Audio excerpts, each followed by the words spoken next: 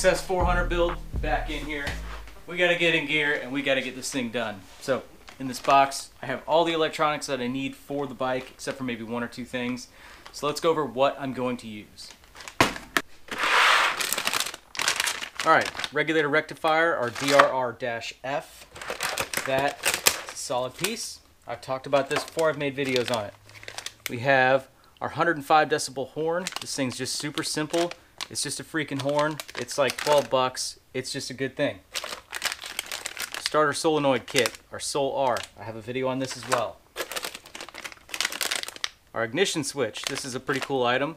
Nice and simple. It's very compact. It's not any more fancy than it needs to be. It's just a solid, good switch. I've used this on other projects. I really like this.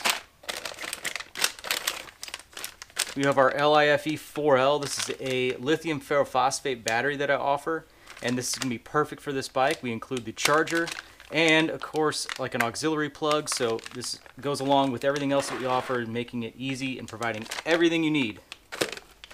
And, of course, our main piece, the entire electrical system is going to be based around an X21 Plus P. Now, I haven't made any content on the Plus yet, just been really busy, but the X21 Plus kit includes your billet throttle, and then, of course, your controls already pre-wired. So this is a billet housing on here, and this is going to be 6 momentary push buttons. So that's going to be a really clean setup for this bike. Now, of course, we have all the electrical components here. My first focus is going to be the electronics tray, and for that we're going to be building it around the X21. So we'll get this thing out and figure out how big our tray needs to be, and being that this is going to be the only thing in the tray, we're going to be able to keep it really shallow, so this is going to be a really clean setup. Now to do this, you need to determine exactly what you're going to put in the electronics tray before you even start, because that's going to determine how much space you need vertically. Now with everything else, let's talk about where I want to locate things. So this is our regulator rectifier. There's already a little mount on the back of the frame right here, and I figured that's just a good spot to go ahead and put this thing. So I'll make a secondary tab to come down and just support this. And then what I'm thinking is trying something new and actually placing some electronics down in this little gap, like my starter solenoid. And that way, whenever I put the battery down here, okay, I can have a really short battery cable running up to the solenoid back and forth. That will also make my charging system leads very short. Everything will kind of plug in right here, and I can probably make like a little cover to go over this little access area, making it all nice and hidden. So I think that's going to be pretty cool. And then just the fact that I think it would be neat whenever I pop the seat off this thing to just have the X21. We're going to wire it super clean, and I think that's just going to be awesome. So let's go ahead and start mocking up the tray. I'll show you guys my process for that. Now, even though every bike is different in design, like frame shape and of course components and where you're going to put them, the premise is going to be the same on this one. What we will do is we're going to use a piece of 16 gauge sheet metal here. And what I like to do is do basically 2 to 3, maybe even 4 folds upwards on the sides. I fit that tray within the frame and I kind of hammer the edges over them, creating a nice weld seam. I think that kind of adds a little bit of strength to the bike, and I just overall like the aesthetic of it, and I feel like they fit very well every time that I've done them, so I'm just going to continue to do so. Now, looking at what I'm doing here, I'm starting to kind of lay out the base size of my tray. So with this particular bike, I went with 11 inches in total length, and then I went with an 8.5 inch wide bottom section in the rear, and then I went with, I think, a 4.5 inch wide section in the front. Now we're doing that to kind of create just one single line to bend across. Now this is going to create a little bit of an issue with the sections of frame that you see here that kind of curve in. That's going to create a little bit of interference, but I'll show you guys how to overcome that later in the video. So getting started, it's important you grab a pizza box. It's always kind of the first thing you go to. So this is the trusty CAD system that I use, which is, of course, cardboard aided design.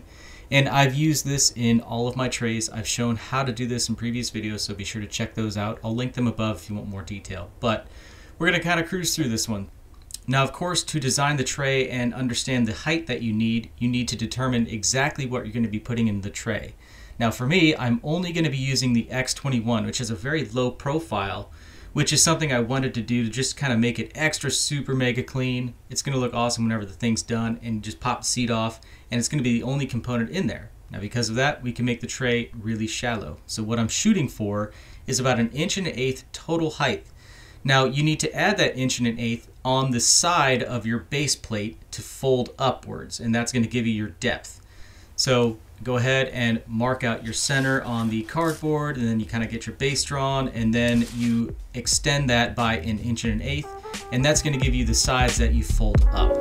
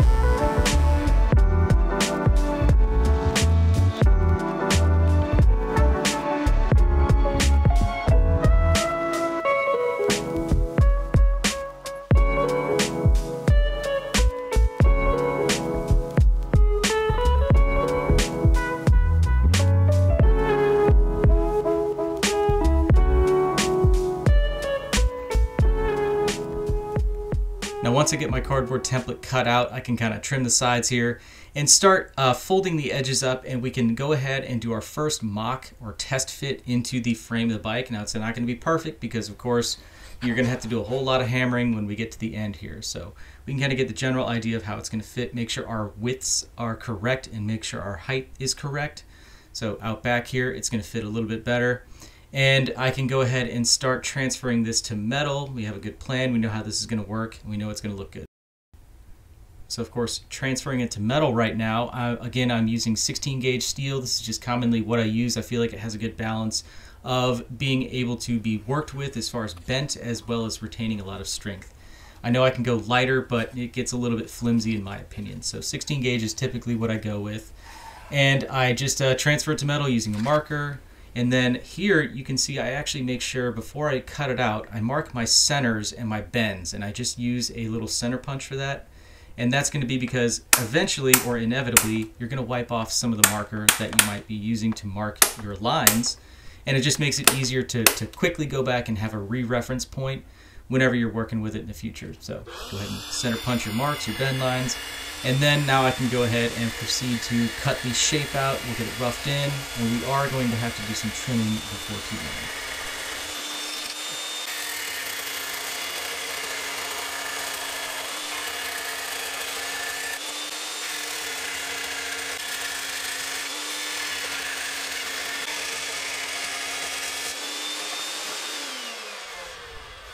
So here you can see we have the piece cut out, cleaned up, and now it's time to actually start bending. So to get started with our bends, I will do the sides. Now to do that, I'm going to use my sheet metal brake, which is from Harbor Freight. It's a pile of crap. Don't buy it, guys. It's really cheap. I've been limping it along this long, but I do plan to get something else. So anyway, we're going to use this hopefully one last time, and then we'll move on to greater things. But get it all mocked up, get it clamped in, and I use a little bit of grease on here to try to help it along. It seems like it helped a little bit, but you know, we'll see. So bending it upwards, I did have to kind of hammer it past 90, with my mallet here. You'll see why. Of course, we have to fit underneath those tubes. So go ahead, and we got both sides bent. And then to bend that rear section, which is narrower, I can't exactly put it in the brake. So what I do here is I just have it in the vise, and I kind of bent one side and then quickly unclamped the piece, moved it over just a little bit, and then worked on bending the other side, which seemed to work just fine. Kind of a standard procedure here. You could also use a longer piece of angle iron in here and just matched to your exact bend width, and that would work really well. So next up, we're just doing a little bit of test fitting to the bike. So the way this one fits into the bike, I actually slide it in from the top in the back, and then we kind of rotate it up into place. And the front, you can see here, is just going to be kind of hanging down a little bit until we get more of that hammered into shape, but that's just fine. So now we can go ahead and actually start tapping the rear into shape. And to do that, I'm just using a rubber mallet, 2x4, the handle end of a hammer, just anything I can to kind of start getting it into shape. It's going to look like trash before it gets any better, but just trust the process here. This is going to work out great. It's going to look good.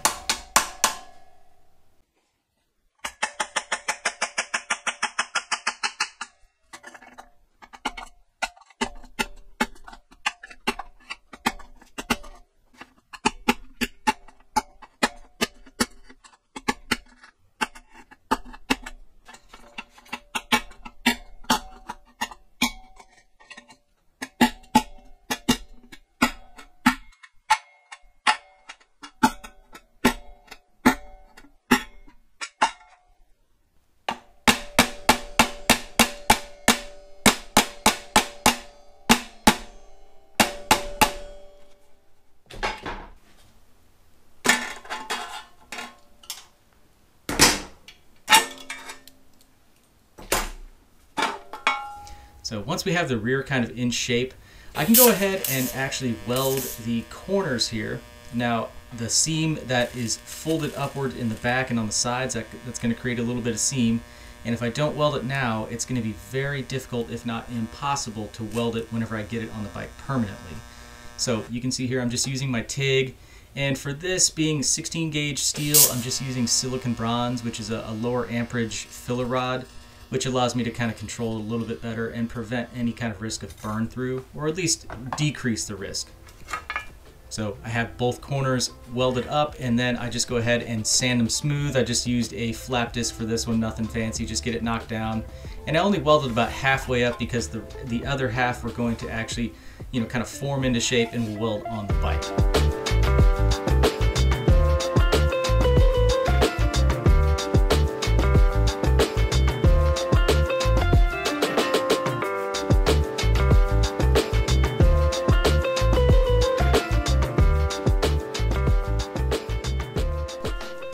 All right, I've been fine-tuning a little bit more. On the bottom here, you can see I went ahead and bent this front lip up. Still have some overhangs here, so what I'll do is cut that with the angle, and I'll actually end up tying the bottom together, and then about halfway up, the rest of this will start bending out.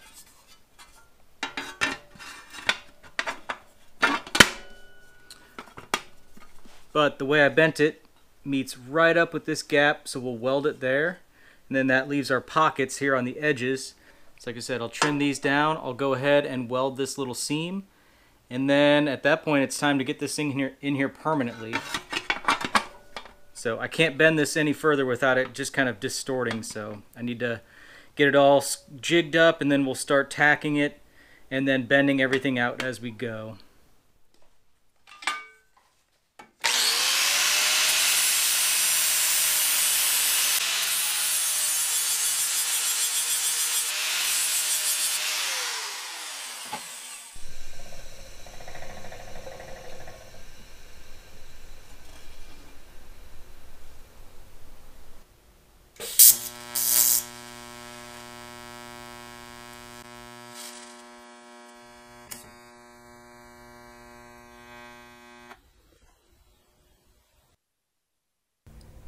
So this is the part where we got to make it look a whole lot worse before it gets better. But go ahead and kind of fit this thing in the bike, and then I'm going to start in the rear and work my way forward. So in back, it's pretty easy. That thing lays out real nice. I can just kind of clamp it in place using that piece of angle iron that I welded in. Now up front, I actually had to use a series of C-clamps to kind of hold the tray itself upward enough to allow me to then hammer the sides out without it pushing down. If I didn't have the clamps there, trying to hammer the sides out, it would actually force the tray lower, which would mess up my entire gap and everything like that. And then from here, I'll just lay a few tacks in, get it held into place, and then I can start working on the front. And eventually got where I needed to go, and it allowed me to kind of line up the front seam with the lower tank mount. And here you can see I'm using silicon bronze again, locking it in, and now we can work on these sides. Now from here, it's just going to be a lot of kind of tapping and getting this thing really kind of worked into shape. So you can see here I'm using everything from a block of wood to a rubber mallet to actually my ball peen hammer to kind of really get it in shape. So with the front locked in, I can go ahead and start tacking all of the sides of this thing. So what I did is I used a clamp to kind of keep everything really tight in place, tack one spot, move the clamp, tighten it up, tack that spot, so on and so forth. As you can see, I'm just working my way around the bike, real easy. Now with everything tacked in place, I can go ahead and take my ball peen and just tap any last remaining sections I feel could fit a little bit better. And from here, we just start welding.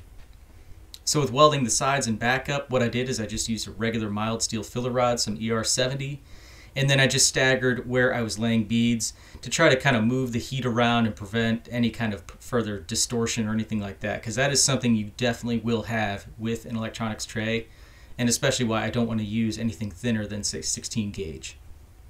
And there you go, it's welded up, and with a TIG there's no cleanup or anything like that. This is definitely something you can MIG weld. I have done them in the past like that. It just takes a little bit more finishing work to go ahead and, you know, get the grinder out and just clean everything up, because naturally that's how a MIG will look.